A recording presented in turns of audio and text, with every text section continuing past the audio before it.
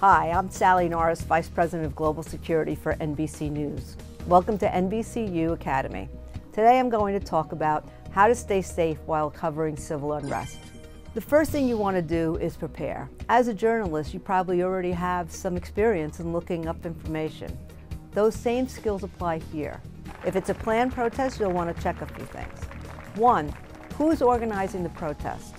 And 2, who is attending the protest? Research the protest, the organizers and the attendees. Pay close attention to any recent conflict history, as that may help you determine a baseline of how the protest may go. 3, look into how local law enforcement has dealt with large crowds during protests in the past. Have they used tear gas, pepper spray, rubber bullets? This may give you a better idea of how law enforcement will react to the protests that you are covering. 4, check in with local law enforcement if the organizers have obtained a permit for the protest.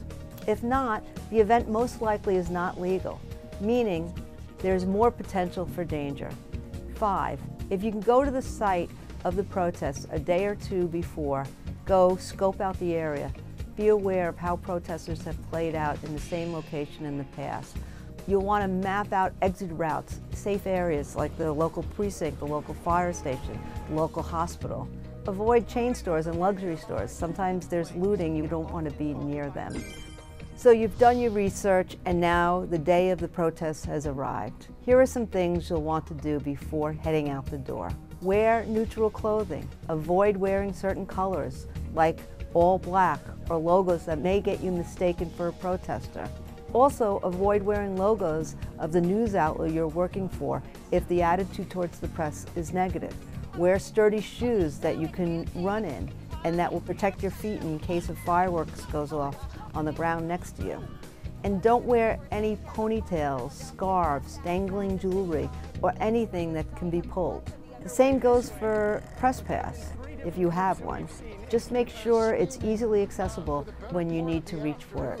If you expect there to be tear gas or pepper spray, wear a layer of disposable clothing that you can throw away if contaminated. Gas and respirator masks provide good protection as well, and avoid wearing contact lenses. If you expect there to be rubber bullets or other projectiles such as rocks, water bottles, or fireworks, wear a helmet and some kind of eye protection like ballistic goggles. And if you expect there to be sound cannons or flashbangs, wear gun-range ear protectors. You'll also want to bring a small bag of supplies if law enforcement allows. Some things to include are a first aid kit, water, snacks, portable charger, important phone numbers, and an extra change of clothes. And before you leave, make sure that all your electronics are fully charged.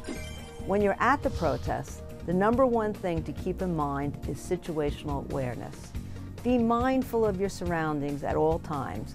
Where are the protesters? Where are law enforcement officials?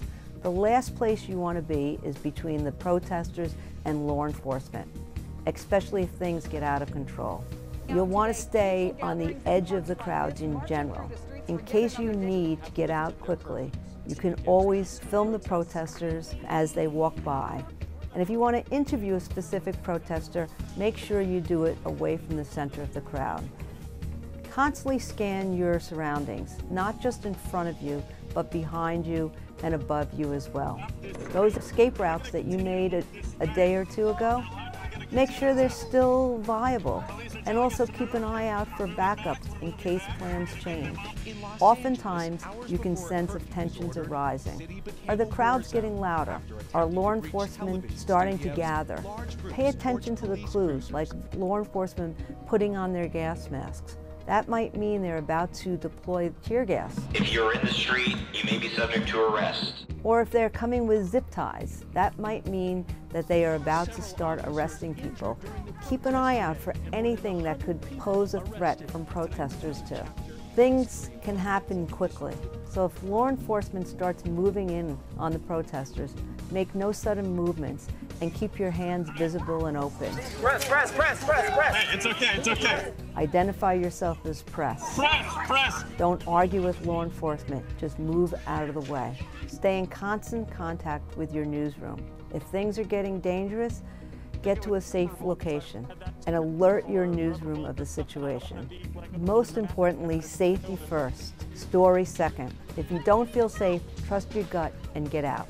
And don't forget your actions as a journalist also represent the organization you are working for. I hope you learned something about staying safe while covering civil unrest. For NBCU Academy, I'm Sallie Norris. Thanks for watching.